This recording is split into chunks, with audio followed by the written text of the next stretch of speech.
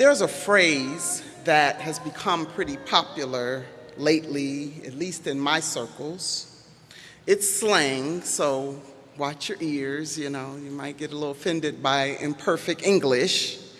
But the phrase is that life is lifing. Anybody ever heard anything like that before? Some people say life be lifing. Or life is lifing. What does that mean? It means that you're in a rough patch of life. That everything that life can throw at you seems to be happening at the same time. Someone dies, a job is lost, a bad diagnosis, the car is broken into, a relationship ends, you lose some money, the groceries are high, traffic jam always seems to catch you, the kids are sick, you're sick, the flight's delayed, a bad report, politics are maddening and suspicious and dividing. You get the idea. Life is lifing. Adulting means caring for multiple matters at once, and sometimes those multiple matters don't go well, all at the same time. Some of us say, when they say, "How you doing?" you say, "Life is lifing." And we get the point.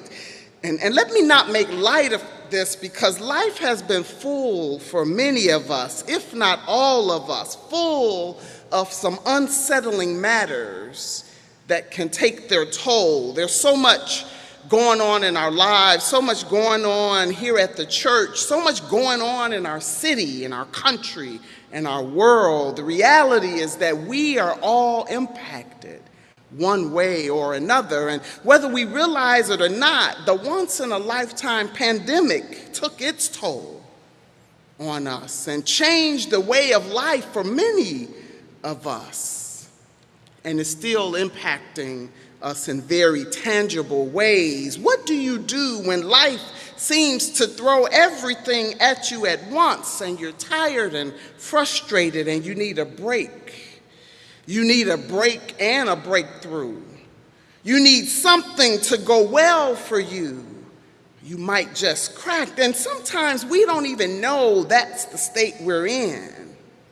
We don't understand how stressed and stretched we really are. Does the Bible help us at all to manage, to survive, and to thrive in this life? Does it help us thrive individually, and does it help us thrive as a church? Well, I believe today's scripture covers both, because it's centered on none other than the disciple Peter. Peter, one of the most well-known disciples, because he's outspoken and he's close to Jesus, he's committed to Jesus, and usually front and center with Jesus. He has deep conversations with Jesus, including the conversation recorded in Matthew 16, when Jesus prophetically says to Peter, "And I tell you that you are Peter, and on this rock I will build my church, and the gates of hell or Hades will not prevail against it." Yet life was still lifing, and while Peter promised Jesus that he would not deny him during the passion of Christ, he did deny him 3 times. And now his friend Christ has been crucified, and Peter is no doubt distraught. Fast forward, this is the same Peter who post-resurrection starts the church in the book of Acts, just as Jesus said he would. So somehow Peter went from tragedy and trauma to triumph. And his story therefore offers guidance on how to go from trauma to triumph individually and in the church. Peter, in a sense, represents both. With today's knowledge of mental health, we can be sure that at this point in the biblical text, Peter and the disciples were traumatized following the crucifixion, and Peter may have even been depressed. How do you go from trauma to triumph when life is still lifing? Some of us know that life never stops lifing until it does. Get that when you get home. How do you get from trauma and tragedy when life is lifing and you're busy and stressed and you're literally dealing with pain and grief and life won't let up? Well, you could do what Peter did. Peter went fishing. Any fishers in the house? Any fisher women or fishermen? Oh, hi, Park Union, we got to go fishing. Let's go to the text. Verse 2 says, gathered there together were Simon Peter, Thomas called the twin, Nathanael of Cana in Galilee, the sons of Zebedee, and two others of his disciples. Simon Peter said to them, I am going fishing. Keep it in context. This is post-crucifixion. Jesus has appeared once to them in a locked room, according to the prior chapter. Peter said, I'm going fishing. And they said, all those disciples that were named, we'll go with you. Peter, in this moment of trauma, decides to do that which he does best, fishing, that which he was doing regularly before Jesus came along. We wish we can get in Peter's head. Was this a sign that Peter felt that the Jesus episode in his life was over? In the midst of trauma, after so much hope in Jesus, and now he's been crucified, even though per the prior chapter he appeared to the disciples, I can hear Peter saying, this is too much, I'm out. I'm going fishing. In a sense, he returned to that which was familiar to him. And sometimes what is familiar and that which we believe we're good at is our default in the midst of trauma. After all, fishing can be relaxing, and if you're good at it and you catch many fish, the body does what it does when we win. There's a large release of dopamine and testosterone, and the reality is we feel better. What is your go-to? That thing that you're good at. Thinking about my son on his birthday, for him it's bowling. He stays in that bowling alley more than any place. It makes him feel better. What is your go-to that you say, I'm going blank? We are fearfully and wonderfully made, and doing what you're good at might help you feel better and begin to heal your trauma in times of sadness and trauma. So figure out what you're good at, and sometimes when you're low and lowly, do that thing. Here's another tip. Whatever it is, don't do it alone. As Peter says in 3:1, I'm going fishing. His friends said, we'll go with you. Following the crucifixion, the biblical stories tell us of the disciples being together. They remained in community. At least most of the stories tell us that. Yes, there are times when we're dealing with trauma that we just want to be left alone. But there's a true benefit in sometimes being with others. Be in community. See, with the pandemic, we all had to shelter in place, and since then, it's been reported that there is almost an epidemic of isolation. So I encourage you, be in community, be with friends. With people who care about us. That's healthy. How do we get from trauma to triumph? Spend time with friends. And if you have a friend who's like Peter, who's really struggling, offer to spend time with them. Be a friend, and you'll have some friends. And friends can help you make it through from trauma to triumph. After all, the disciples were suffering too. They wanted to be together. They needed community too, and no doubt they looked up to Peter. So they wanted to be with him in this time of confusion for them all. So Peter and his friends go fishing. And the text in verse 3 says that they went out, they got in the boat, but that night they caught nothing. I don't know, Peter was like, life is life and again. For even what Peter does well doesn't this time go well. That night, likely different from other nights, they caught nothing. It seems that the fish weren't biting. Have you ever felt like Peter likely felt that the fish weren't biting in your life? Peter was a fisherman and the fish weren't biting. At this moment, life is lifing and it looks like problems on the job or in the profession or even just what you love to do, your favorite pastime, is simply not working for you. Is it possible that God uses those times to get our attention as part of the process from trauma to triumph? I've seen God do it. It's a pivotal point in Peter's life, for it's the point where Jesus enters the story. Just after daybreak, verse 4 says, Jesus stood on the beach, but the disciples did not know it was Jesus. Jesus said to them, "Children, you have no fish, have you?" Almost sounded like Jesus set that up, but that just came to me now. "You have no fish, have you?" They answered him, "No." He said to them, "Cast your net on the right side of the boat, and you will find some." I believe with all my heart that the divine engages our lives.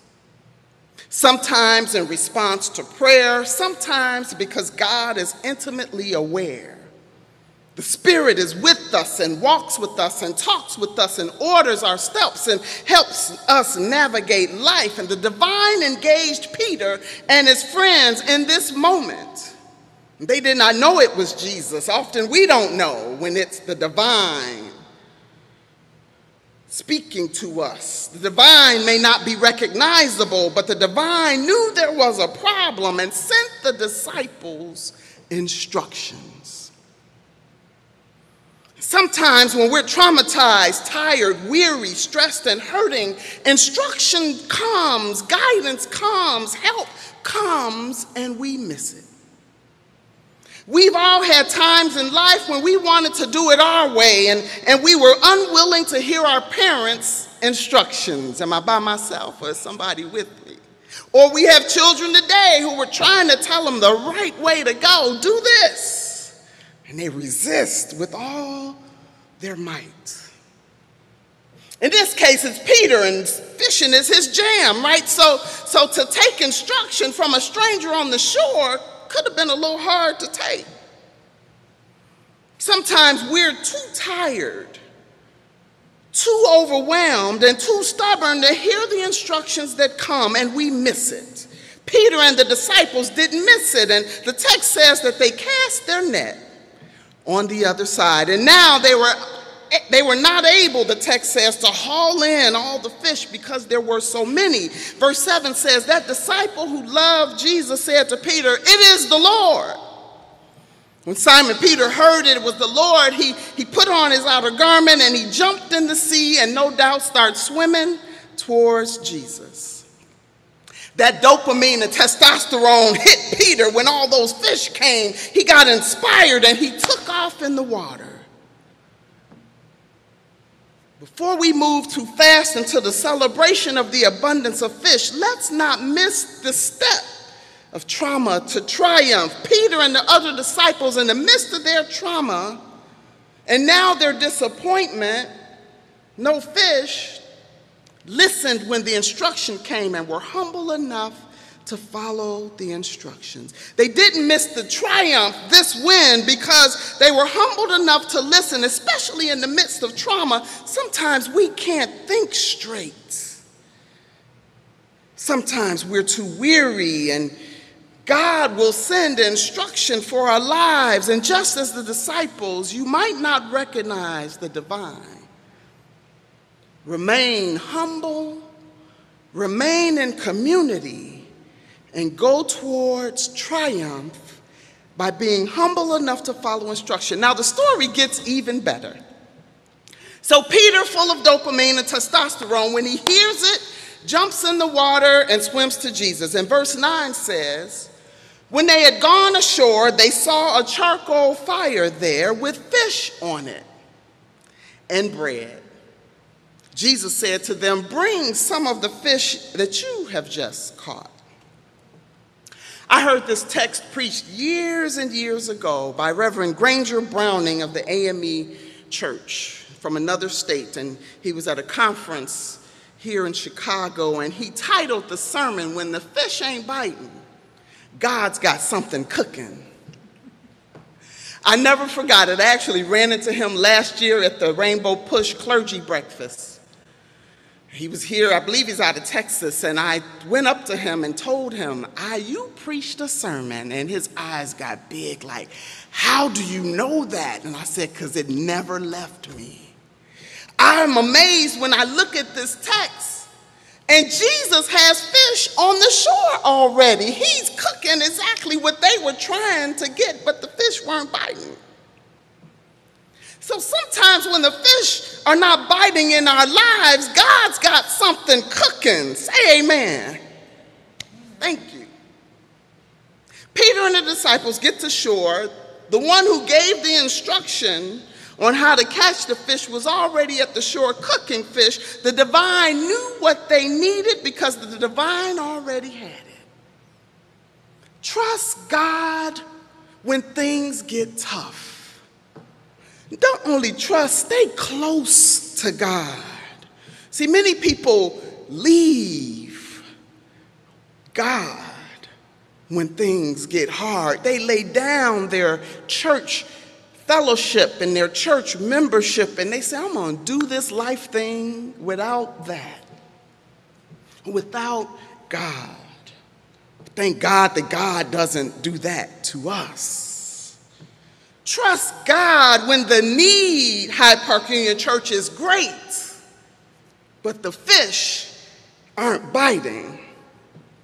And we're not sure how we're going to get it all done. Trust God, Hyde Park Union Church, when we're trying to figure out what to do next. Great meeting last week over the multiple options.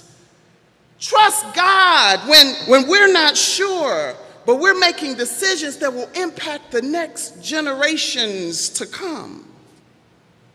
Trust God because when we went fishing, we caught a landmark building. Amen. Trust God because now the work continues. You see, the catch of fish was an intermediary win for Peter. God had something greater for Peter to do. You see, the catch of fish got Peter's dopamine flowing, awakened his spirit. He went from, "I'm going fishing," to swimming the shore to see Jesus. Began to heal his trauma. That intermediary win helped Peter. He felt his help coming, and he says, "Okay, let's do this." And we see Peter begin to transform from tragedy and trauma to triumph right before our very eyes. Because Peter went to do what was familiar to him. He went to do something that might make him feel better. Peter did so in community with friends. He did so with friends who walked with him and needed to be in community with him. Peter went from tragedy and trauma to triumph because he listened, and in the midst of his trauma and no doubt his frustration, after the fishing all night long and catching nothing, Peter somehow remained humble and did what the divine said, and he and the disciples caught a boatload of fish. They got an intermediary win, and they felt better. Peter went from tragedy and trauma to triumph because he had a major breakthrough and just at the right time. And now he's with Jesus. He's encouraged because he's caught the fish. He feels better. He's even inspired because of the fish. And now, after the celebration and the breakthrough, verse 15 says, when they had finished breakfast, Jesus said to Simon Peter, "Simon, son of John," remind him where he came from, and said, "Do you love me more than these?" He said to him, "Yes, Lord, you know that I love you." Jesus said to him, "Feed my lambs." That last move of moving from tragedy and trauma to true triumph is to allow yourself to be reoriented for service. Jesus, now having an inspired Peter, healing from trauma of life that has been lifing, have given Peter the fish he was looking for, asked Peter a poignant question: "Do you love me more than you love these disciples, these fish?" I'd venture to say Jesus was referring to the boatload of fish, the intermediary wind, and Peter answers affirmatively, "Yes, Lord, you know I love you." Jesus says, "Feed my lambs." Those who know this part of the story know that Jesus asked him 2 more times. Peter actually was a little disturbed. "Jesus, why do you keep asking me? I love you." I only needed to see it once to hear the Spirit speaking to me and to us. We've had a Peter experience. We just had a great win with the city council vote to landmark our church building, exterior, and sanctuary. And this is so very exciting for so many of us, for those who have stayed over the years and watched the congregation decrease in number and have wondered what will happen to the church. This is a pivotal moment. For those who have so many memories of different spaces in the church, childhood memories, even to the architecture, this is a blessed moment. For those who know the architecture intimately, treasure the space, and value the construction and the history associated with this edifice and this location at this point in history, this is an inspiring accomplishment. And no doubt the divine knows right where we are in history. And I gently walk in this space to lean towards the meaning of it all. Jesus is saying, "Do you love me more than these? Feed my sheep." Remember our mission to celebrate God's diversity among us through inclusive, open, and affirming Christian fellowship and service, to welcome and honor each person through all stages of life, and to pursue God's justice in the world with the promise of joy, liberation, and love. No doubt this edifice will aid us as we seek to do our mission. Remember the mission and use this moment to be reinvigorated for service. There's no better time in history to recommit as a church to reach the masses to the best of our ability, to share the good news of Jesus Christ. God's sheep are hungry for truth. God's sheep are hungry for love and liberation, hungry for healing. God's sheep need to be inspired and cared for and affirmed. God's sheep need to be fed. In Hyde Park Union Church, this moment in our history, God is indeed calling us to feed God's sheep. Let's move from triumph to the next triumph in community together. Amen.